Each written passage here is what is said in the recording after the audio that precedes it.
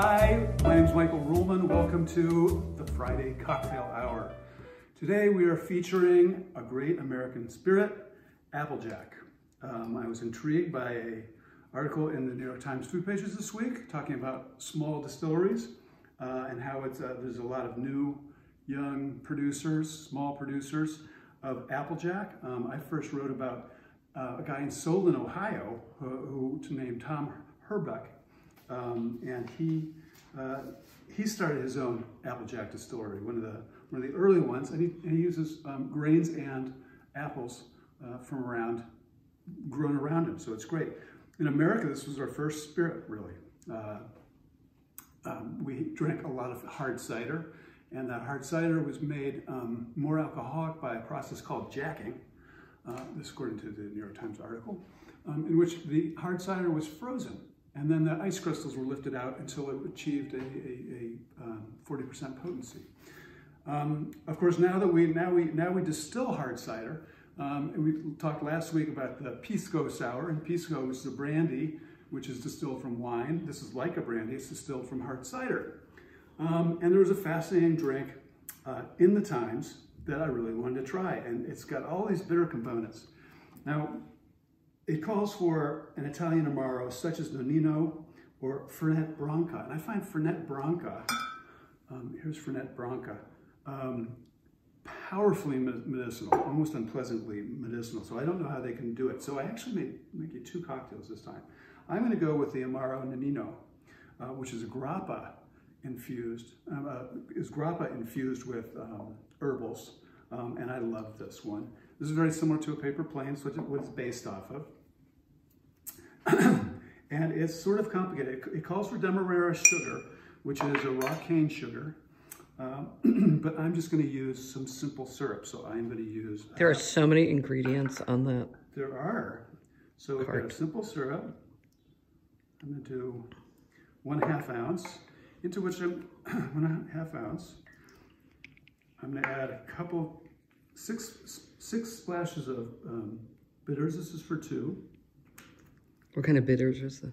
These are Angostura bitters. Just your standard Angostura bitters. Now we have 1 ounce of Applejack. This is Laird's Applejack. Laird's is the oldest distillery in the country, still operating. They gave their recipe to George Washington. They remained close with the White House somehow. And during Prohibition, Laird's had a special permission to make medicinal brandies, or medicinal Applejack. So 1 ounce of Applejack, and then, interestingly, some fresh grapefruit juice, 1.5 ounces of fresh grapefruit juice. I love these little OXO measuring cups. Not elegant, but very, very useful. Grapefruit juice, 1.5 ounces of an Italian Amaro. I'm going to use this one. Amaro actually means bitter in Italian, I believe. Is that correct, Anne? I'm not sure. I'm up on my swear words. But Annabelle, what's bitter in Italian? 1.5 ounces of Amaro. We're failing you here, Michael. And 1.5 ounces of Aperol. Again, another bitter aperitif. Michael, what's the name of this drink? You didn't say. It's called a Wright Flight. A Wright Flight. A Wright Flight, and details will be on the post on my site. Oh, that all rhymes. Wright Flight on your site. So we've got the Aperol, and then, sort of ingeniously, it's a funky cocktail, 1 ounce of dark rum. I'm using Gosling's, as was suggested.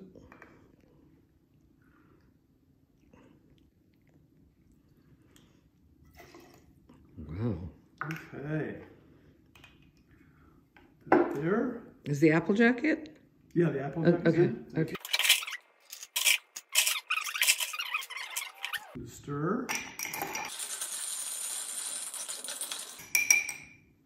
And we'll go get some chilled coops. I'll be right back.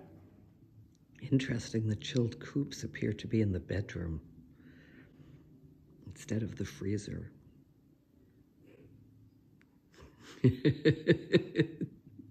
No laughing, Annabelle. Goodness, so much stuff. Okay, we're back. And I went to, where were the coops? I forgot to write down the inventor of the drink. Drew Furlow in Asheville, North Carolina, has created this drink. It is called a Wright Flyer. Oh, a Wright Flyer. Okay. And Wright is like the Wright brothers, I think. Yes. So this is well chilled. He suggests an apple garnish on the little circle of an apple here. Wow. That's so pretty. It's a nice idea. Certainly an edible garnish.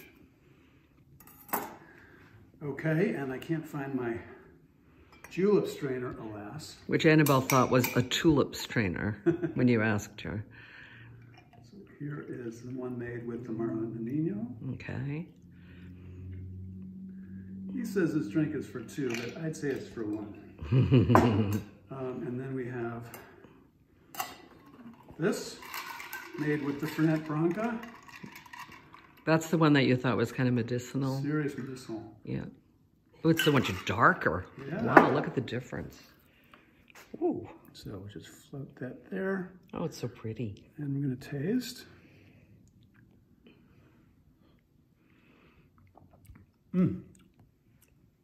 It's a fascinating cocktail. Try this one. Yeah, go ahead and try it, but keep the keep things in frame. And you know what? I'm going to go with the Fernet Branca.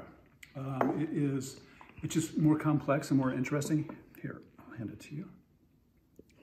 Camera person wants to taste. So I recommend Fernet Branca for this one. There aren't many cocktails that I do recommend that for. It's more complex. It's more bitter. Okay, we live in dark times. And I've been wanting to read this poem because it's one of my favorite poems. It's by the Irish poet William Butler Yeats, born 1865, died 1939. And Anne probably knows what's coming. The Second Coming by William Butler Yeats. Turning and turning in the widening gyre, the falcon cannot hear the falconer. Things fall apart. The center cannot hold. Mere anarchy is loosed upon the world. The blood-dimmed tide is loosed, and everywhere the ceremony of innocence is drowned. The best lack all conviction, while the worst are full of passionate intensity. Surely some revelation is at hand. Surely the second coming is at hand. The second coming! Hardly are those words out when a vast image out of spiritus mundi troubles my sight.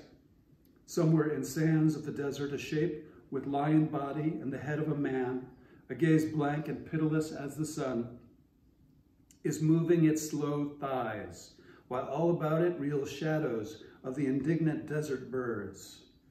The darkness drops again. But now I know that 20 centuries of stony sleep were vexed to nightmare by a rocking cradle.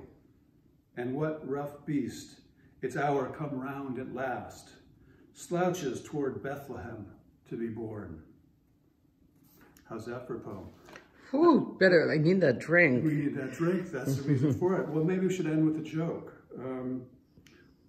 I ordered chicken online and I ordered an egg online. I'll let you know. I started a newsletter. You just got it. Yeah, I had to think about that. I started a newsletter. I'd love it if you would sign up. It's free. Musings about food and other things. It's at rollman.substack.com, or there's a subscribe button on my site. Thank you for joining me for this fun, interesting cocktail. Have a safe Friday. Cheers, everyone.